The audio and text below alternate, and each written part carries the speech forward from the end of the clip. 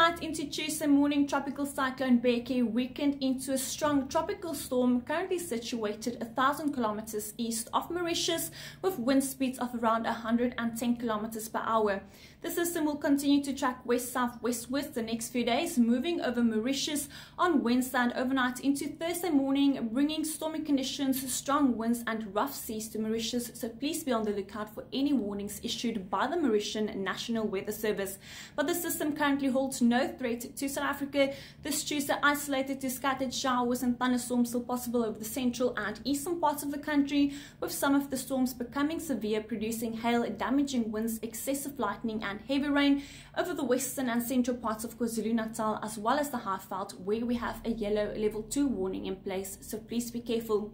Then on Wednesday, we have a cut of low pressure system nearing the country, but the system quickly weakening into an upper air trough, bringing showers and thunderstorms to the western and eastern Cape, especially around the Overberg, the Garden Route and the surrounding areas, where we are expecting between 30 and 50 millimeters of rain, with scattered thunderstorms possible in the eastern Cape, KwaZulu-Natal and over the Highveld. The Weather Service is warning against severe thunderstorms on Wednesday in the western and eastern Cape, with a yellow level 3 warning for parts of the Western Cape, an orange level 5 warning for the Wild Coast and the adjacent interior, and a yellow level 2 warning for the surrounding areas, leading to hail, damaging winds and heavy rain, so please be careful. Taking a look at your temperatures on Tuesday, we're expecting a warm to hot day across the country, especially over the western and northeastern parts of the country. Temperatures quickly soaring close to 40 degrees Celsius, with 39 in Uppington, 32 the afternoon in Pretoria and Pietermaritzburg, reaching a high of 25.